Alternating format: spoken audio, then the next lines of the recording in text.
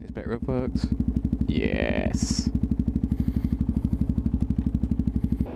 Ever since electrification was introduced to the rail system, this little stretch between Ryde Pier head and Shanklin is the only part of the Isle of Wight Railway that remains. And whilst there are buses and alternative forms of public transport to take, the rail system is a very good choice if you want to get from end to end very quickly. But is it quicker than modern road infrastructure? Basically, that's my excuse for staging a race between the two, and it shall begin as soon as I get a thumbnail. It's on. Come on, come on, come on! Come on, I've got to be moving before it gets to Ryde Esplanade at least. Come on.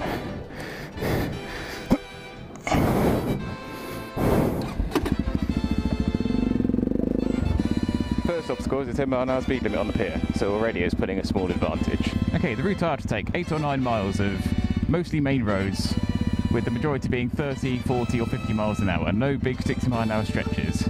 The train, whilst it is a shorter route and a more direct route, it can only max out at 45, but it also has to stop at every station, whereas I can go all the way through. And in 1 minute time, the train's going to leave that station, on its jolly way, onwards to Shanklin. The schedule, as I have written down here, predicts that the train takes 24 minutes to get from the pier head all the way to Shanklin. Various online mapping services suggest it will take me 26 minutes. However, that does not take into account various filtering prospects and such like, but also doesn't take into account these blooming temporary lights. So, place your bets. Who's going to win? Okay, 10:52, the train has left Ryde Esplanade. It is on its way to Ryde St John's through the tunnel underneath Ryde. It is just underneath there, and in 3 minutes time it will leave Ryde St John's station.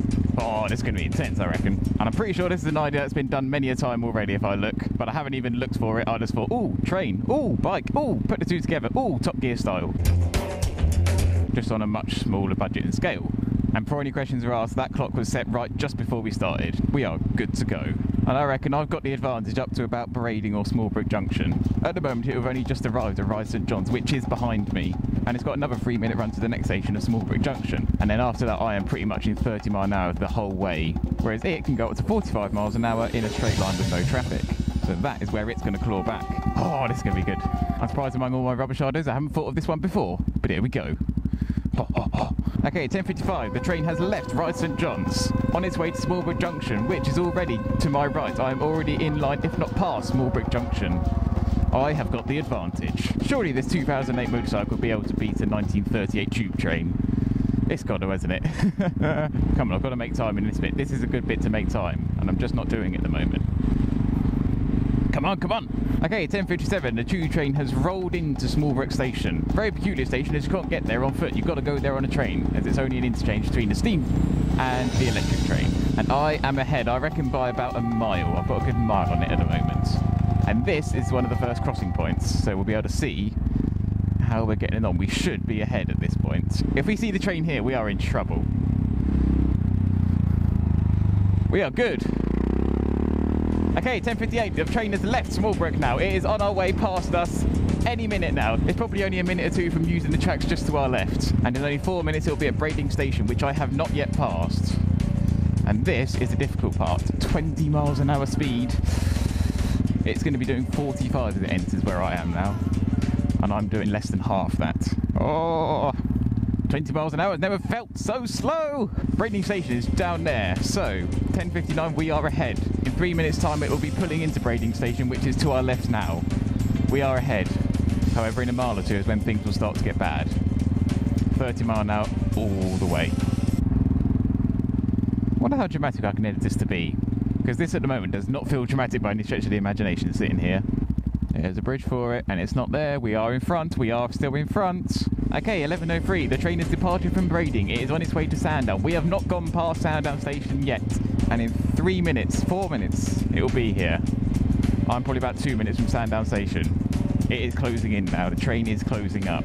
And at this point, the train is going on a much straighter course than I am. I'm wiggling through the town and underneath its own bridges and rises, whereas the train is going pretty much straight through. This is a bit that could cost time. If we get caught at this red light, it can take quite a while.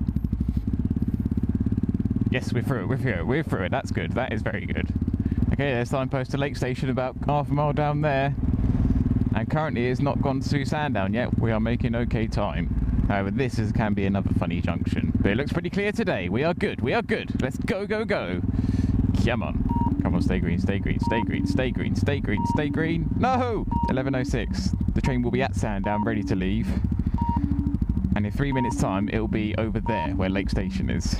Oh, they're letting them cross. No! 11:07. The train has left Sandown. It's on its way to Lake, which is to my left. It'll be leaving there in 3 minutes' time and on its way to its final stop in Shanklin. Okay, it'll be in Shanklin in about 5 minutes' time, and I have got that time to get through Shanklin to get to it.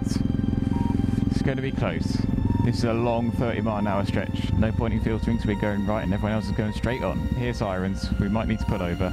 Ambulance coming through. Oh no! Two sets of reds! No! No! 2 sets of reds. This could cost us. This is going to cost us badly. This could cost us bad, because in under a minute, the train will be leaving Lake on its way to Shanklin Station. It's gone. It's left Lake. The train has left Lake. The train is on its way to Shanklin Station, and I am not there yet. The station is merely a mile up this road. Oh, this is going to be close. Here we are, Shanklin Station. Is the train here? Oh, I need to park, need to park, need to get into the terminal. Cycleway, that'll do for me for now. Come on, gotta get to the platform, gotta get to the platform.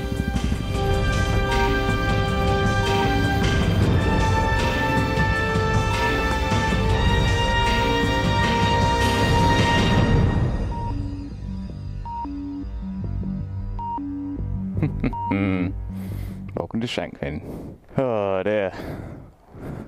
I don't know how well that was caught on camera, but I arrived to park up and it wasn't here, and by the time I was walking to the platform, it had arrived.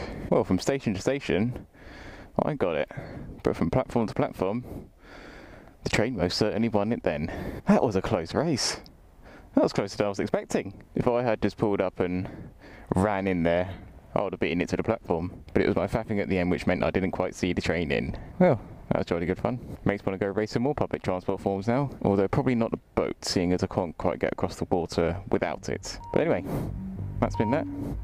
Thanks for watching, and goodbye.